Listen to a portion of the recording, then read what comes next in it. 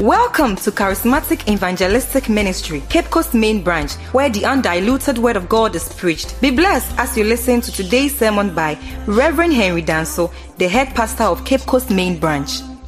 Reading from 15 to 21.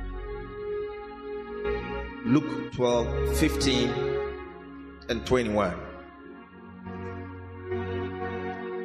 Luke 12, 15 to 21. And he said to them, "Take care and be on your guard against all covetousness, for one's life does not consist in the abundance of his possessions." Say, And he told them a parable, saying, "The land of a certain rich man produced plentiful, and he thought to himself, what shall I do? For I have nowhere to store my crops. And he said, I'll do this. I will tear down my barns and build larger ones, and there I will store all my grain and my goods. And I will say to my soul," underline that phrase, "and I will say to my soul, my soul, my soul, soul, you have ample goods laid up for many years. Relax, eat, drink, be merry." But God said to him, "Fool, this night your soul is required of you, and the things you have prepared, whose will they be? So is anyone who lays up treasure for himself and is not rich toward God." This is the word of the Lord.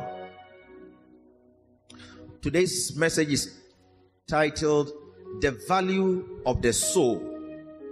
The value of the soul. The value of the soul. And I'm doing part 1 today.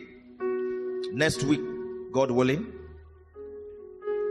if we don't die or Jesus doesn't show up, we'll continue and do part 2.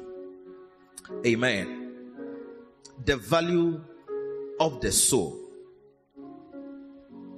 As a matter of fact, every human being is made up of certain immaterial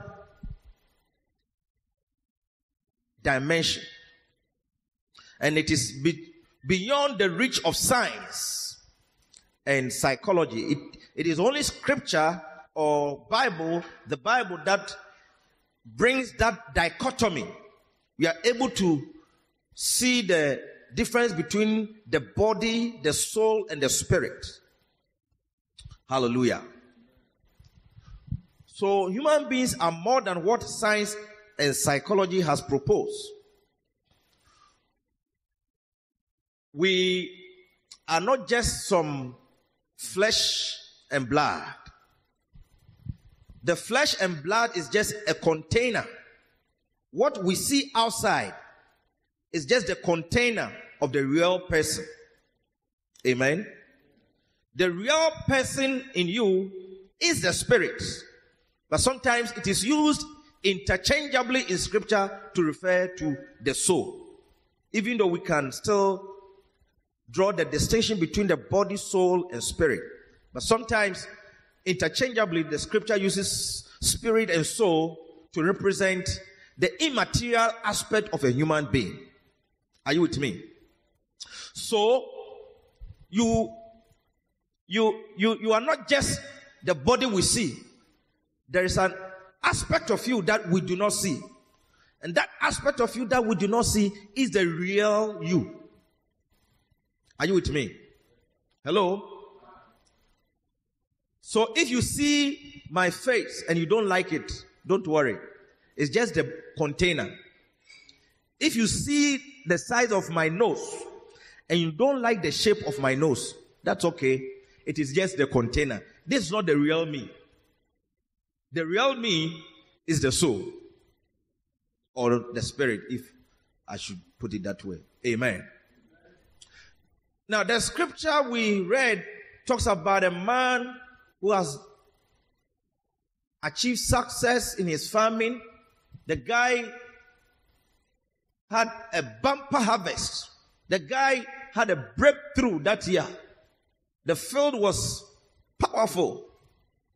And the guy was so happy and excited because he knows that he's going to make lots of money. And he was thinking of how to even put his harvest into certain warehouses, because he could realize that the warehouse he has cannot contain the harvest. So he was thinking of building more warehouses, or as it were, stores to put in. And the thing he said was that, Charlie, when I've done all this thing, I will say to my soul, relax, eat, enjoy. Why you do my bread? And now also did we nam nipa so ye dear. Enjoy. Just take it cool. And take some holidays and chill. So the Bible says, when he made that assertion, God said, you are a fool. Why? Why are you a fool? Because you don't know what tomorrow holds for you. And you don't own your own life. Sometimes we think that we own our own life. You can die this afternoon. You can die before the wedding comes on.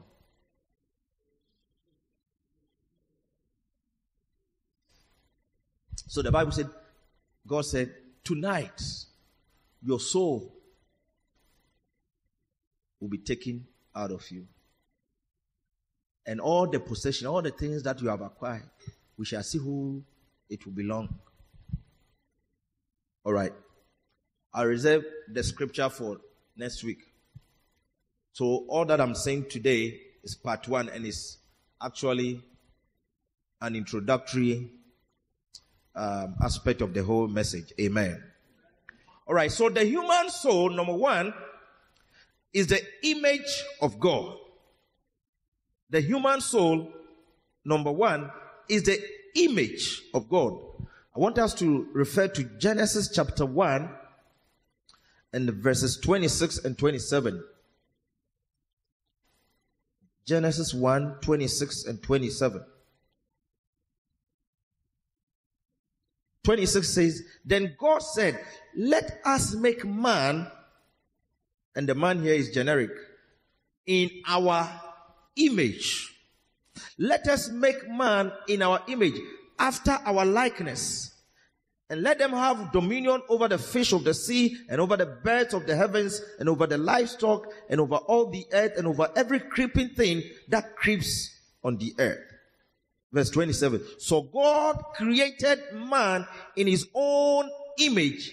In the image of God, he created him. Male and female, he created them. Hallelujah. So the human soul is the image of God. The reason the soul is very important is because it carries the very image of God. So sometimes you may not like somebody, but remember that even though you don't like him, he carries the image of God. Are you with me?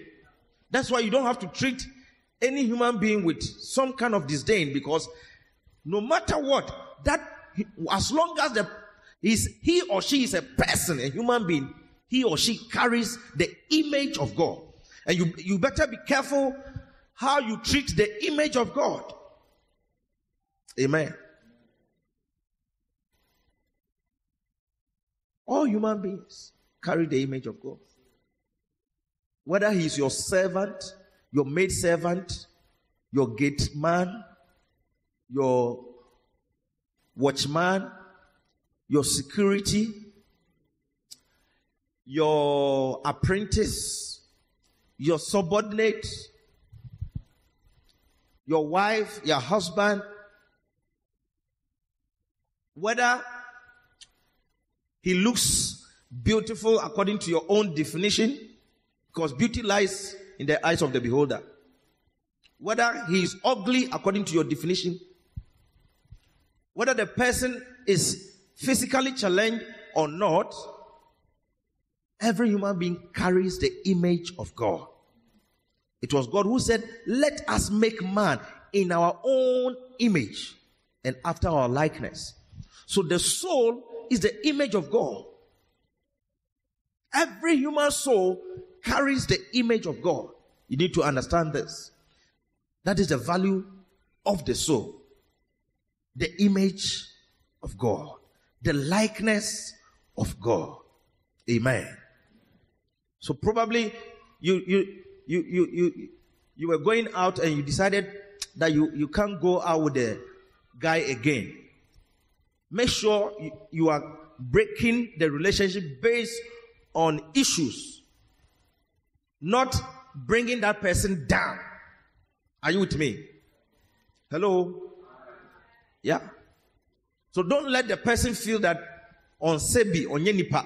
That will be cruel on your part. Amen.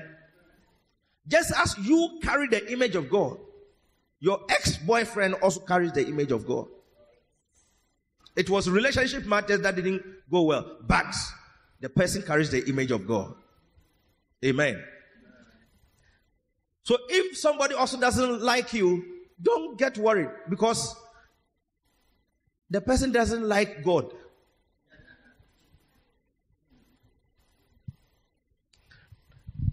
Number two, I'm saying here that the human soul is the real person.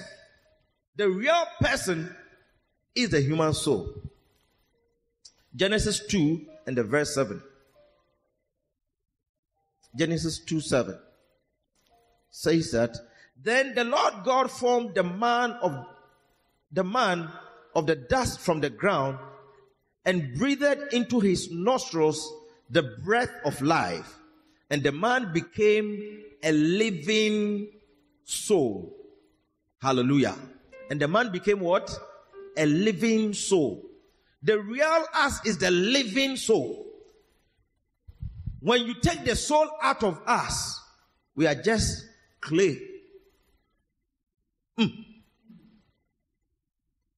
In fact, somebody defined beauty as decay that has been postponed to a specific date. Yeah. So, if by God's grace you have Coca-Cola shape and you know how to do catwalk, it doesn't make you more human than me who does double walk. And I don't have the Coca-Cola shape. In fact, I don't have 6-pack. Mine is 1-pack. Fits all. It doesn't make you more human than me. Because the real person in us is the living soul. When God formed man, it was the breath of God. Hallelujah. So the real person is the breath of God. The breath of God makes us living soul. When the breath is taken away, we are nothing but clay that is awaiting decomposition. Amen. Nti ya to boase. Ya me say ya den.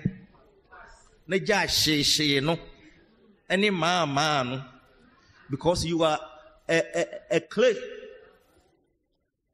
At most, you are a decomposing something that is awaiting. It is just the breath of God that makes us living soul. If God takes the breath, we are nothing before a decimal point. Nti me say ja sheshe no na ja ma because it is the breath of God that makes you a living soul.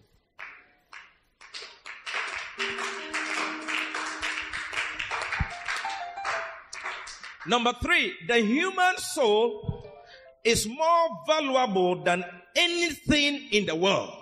Say, wow. The human soul is more valuable. Okay, I think I've skipped. But don't worry. So let's do it as number 3. It's more valuable than anything in the world. Look at Matthew chapter 16 and the verse 26. Matthew 16, 26.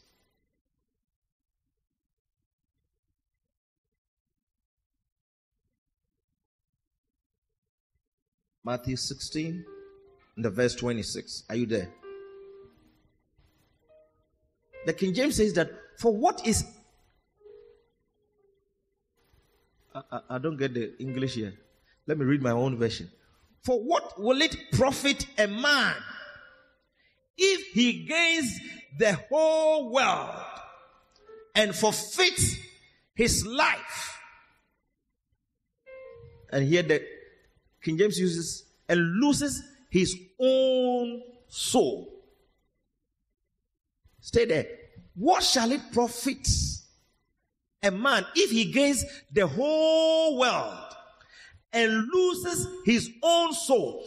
So there's a comparison here. It's saying that you can gain the whole world. You can get the power, all the power in the world. You can get all the wealth in the world. You can get all the fame in the world. But if you lose your soul, it means you have lost everything.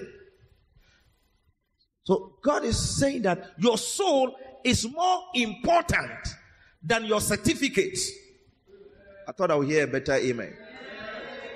Your soul is more important than your marriage. Your soul is more important than your pursuit in life. Your soul is more important than the position you are looking for in your office. Your soul is more important. Let me put it in a flip way. The soul of your brother is more important than the position you are fighting with him. Okay? Sometimes, because of a little position, we go all out to destroy another person just so we will occupy that position. We go all out to kill. Some people consult all kinds of powers to take another person off so that they will occupy the position. Na sa wunuya na sa wufa ejapade na eda ade na wonya wode wunwuda ubechimbo. No, there are people who can just reason that the soul of another person is more important because of ejapade ko can say father leave something. And yes, that's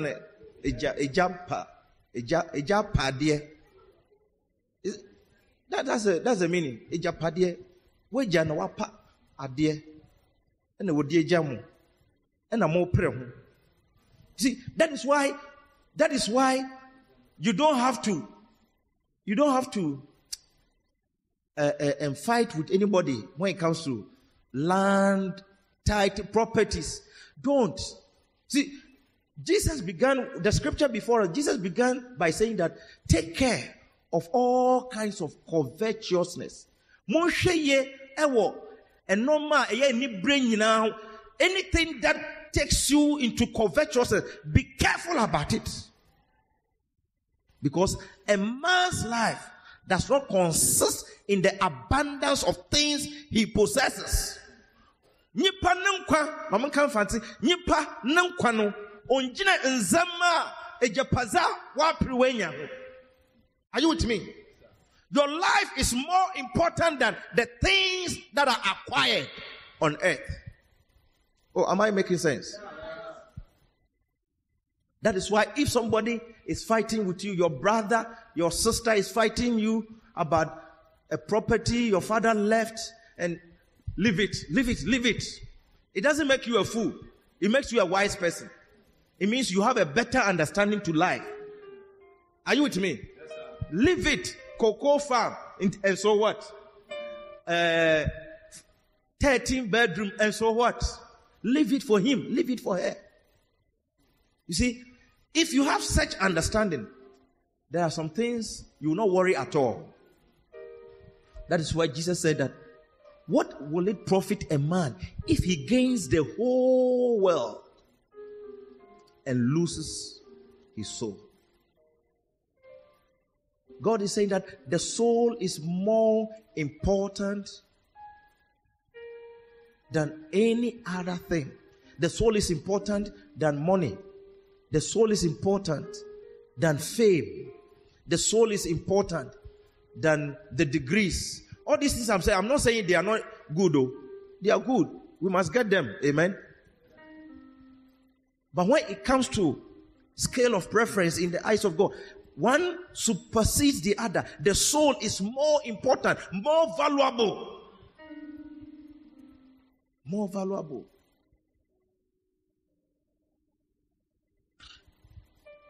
Say, or what will a man give in exchange for his soul? The second statement is very powerful. What will a man give in exchange for his soul? What can you give in exchange for your soul? It means that nothing comparable on earth can be used as an exchange for your soul. Are you with me?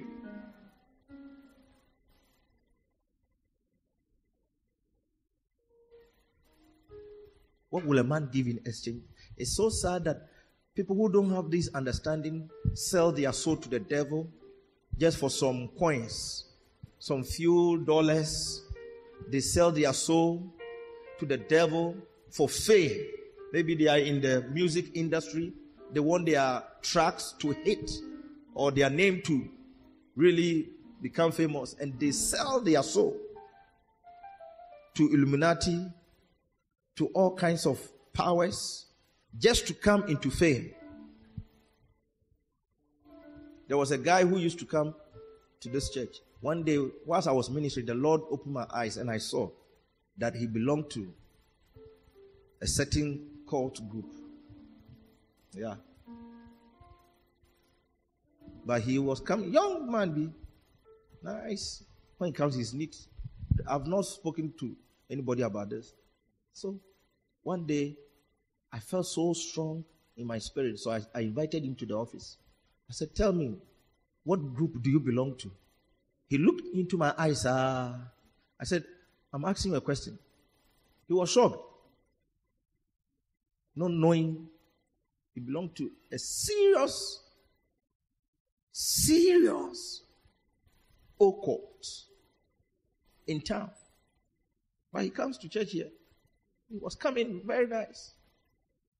So I said, since you started coming, I like you. And anytime I'm ministering, the Spirit of God tells me something about you. But now it has become so strong. That's why I invited you. So you belong to this group and you still want to come to church. The two doesn't go. So you better make a decision. You cannot serve two masters. So I threw the challenge to him. He said he will get back to me. And I haven't seen him since. Yeah. That is why sometimes if a young man even approaches you and talks about marriage and all those things, you must pray. Dive into the realms of the Spirit. Because you may never know. These days, many young men belong to certain groups. Young men. They belong to one cult or occult or the other, which you may never know. Some of them are in town. Some of them drive nice cars. So those of you ladies who always want to date a guy with a car only, be careful. Be careful, because listen to me. It is not about the car. It is about your soul. These days, if you don't drive a car, a young man, you don't drive a car, you're a Christian young man, you don't drive a car like SWAT. If you propose right now, a Christian sister will look at you and say,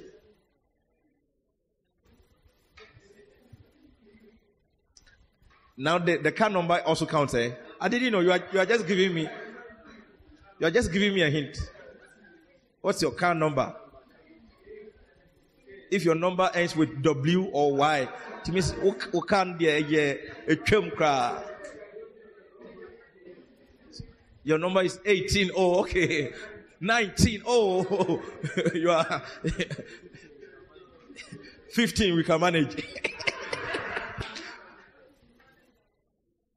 Say you move binum, and you been a year no share, and no the warrior, and come on worrying, because we had nuts. So I've told you time and time. The only tape I had in my room, even that one, it was my father who left the tape for me.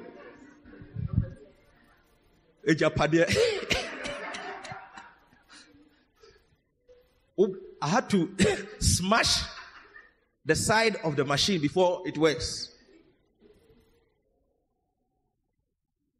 But the lady didn't say, oh, because of this. No, she was hopeful that I'll become somebody one day.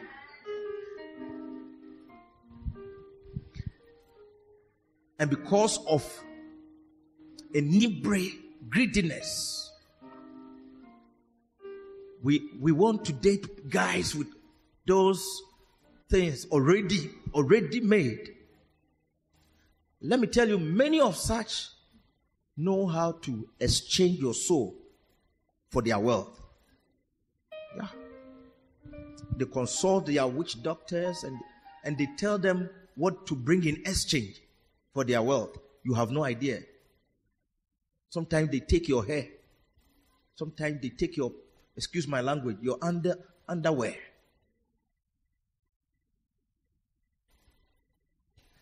And some stuffs. I want to be decorous with my words, so I won't say some things. But these are things going on. They in exchange. So you got to be careful. Amen? The young men, listen to me. God will bless you. Work hard. Whatever field you are in, work hard towards it. God will know. God will bless you. God knows how to exalt a man. It's not by shortcut. Don't use your mother's soul in exchange for wealth. I can't think far that you can use your mother in exchange of wealth and you will still enjoy it. You will eat and belch, knowing that you use your mother's soul. What kind of evil is that? What can you give in exchange for your soul?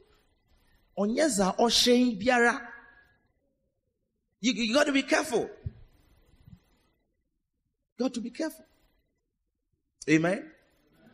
The soul is more valuable than anything. It is valuable to God.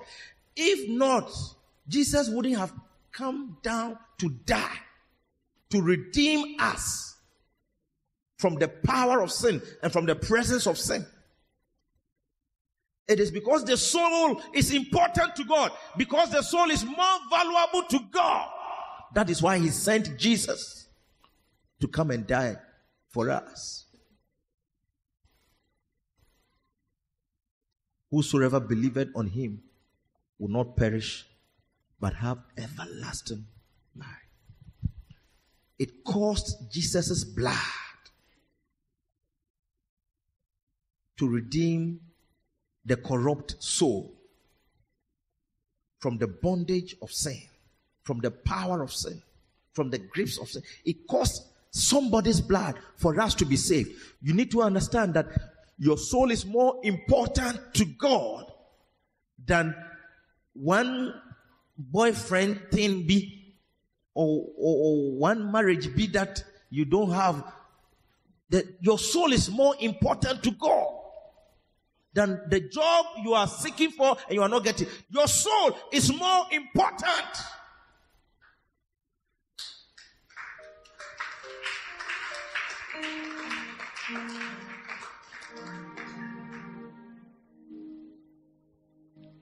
I wrote also here that the soul is a priceless treasure. Priceless. Priceless. When we say something is priceless, it means that it is without a price. It means that no price can be mentioned or can be used to quantify. It means you cannot quantify it in monetary terms. It is priceless. Very, very. 1 Peter chapter 1, 18 and 19. 1 Peter 1, 18 and 19. Knowing that you were not redeemed with corruptible things like silver or gold from your aimless conduct received by tradition from your fathers. Peter was explaining, but with the precious blood of Christ as of a lamb without blemish and without spot. Peter was explaining the value of a soul. And he says that we were not redeemed. The word redeemed means to be bought back. We were not bought back with corruptible things like gold or silver. It means that these things are corruptible. Silver or gold, they are corruptible. They are perishable. But we were bought with a price, and that price is the precious blood of Jesus. It shows how precious, how priceless our soul is. Jesus died for that troubled cousin in your family.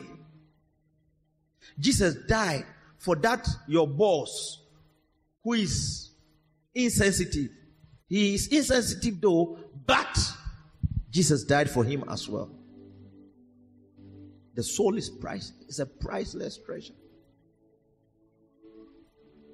Now this understanding is to help us,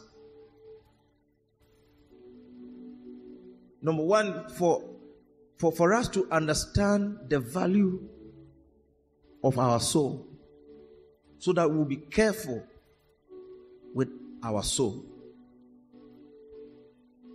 Number two is for us to also view people, other people, in the spectacles of God.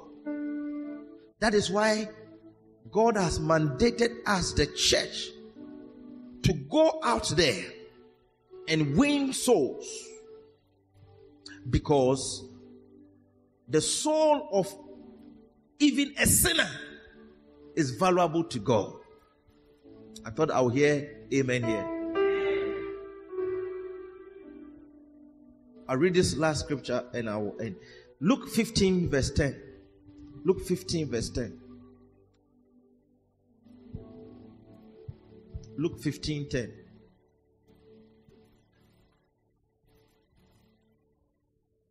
Say that, likewise, I say to you, there is joy in the presence of the angels of God over one sinner who repents. Over one sinner who repents. There is joy in the presence of the angels of God over one sinner who repents. It means that even the soul of the sinner is important to God. That is why when one person repents from his sin or her sin and accepts the lordship of Jesus Christ, there is party in heaven. This is what that's what the scripture means. There's what? Party in heaven. Amen. When a Christian is doing good, yeah, heaven is happy. All right. But when a sinner repents from his sins, there is celebration in heaven. There is party in heaven, because the soul of that sinner is important to God. The value of the soul. That is why Jesus had to use his unblemished blood, his holy blood, to redeem human beings. So the objective of this message is to understand the value of your own soul, and also to view others in the spectacle of eyes. Understand that God sees every soul as important. So this message should spur us onto evangelism. Some few weeks back, how many weeks back? 2 weeks, we went for evangelism. And you'll be amazed in this neighborhood. You'll be amazed that there are people who just want somebody to come to them with the gospel. But there's nobody. We are comforted in our churches, air-conditioned churches, powerful church buildings. We talk about, our pastor, our bishop. Whereas other souls are perishing. It is our duty to understand the value of the soul and reach out to others. One of the programs of the church that we should get involved is when we are reaching out to others. Whenever there is evangelism, whenever we say we are reaching out to others, I want to see you, I want you to put in your maximum best. People love prophetic, but we don't love evangelism, because we have neglected the value of a soul.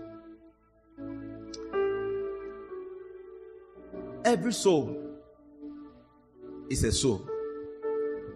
A soul is a soul. I say a soul is a soul. You'll be amazed if we step out right now and you start talking to somebody about God or about Jesus. You'll be amazed how the person would respond. Some people, you see that it's like a relief. Some people, it's like this is what they are yearning for all this while. There's something wrong in their life. A great theologian called Augustine said that man will never have his rest until he finds his rest in Christ. There are souls out there, they are restless. It is the gospel that will bring rest in their lives. Church, it's about time we step out there. It's about time we mobilize our forces. Let's move out of our comfort zone and understand that the value of a soul means so much to God that when one sinner repents, there is celebration in heaven. And can you imagine that if you are the one by whom this sinner repents, if there is a party in heaven and it is because of you, it is because of your effort. Through your efforts, there is party in heaven. Because you reach out to a sinner and the sinner has repented, and there is party in heaven. You think God will forget you? If you throw a party for God in heaven, He will throw a party for you here on earth.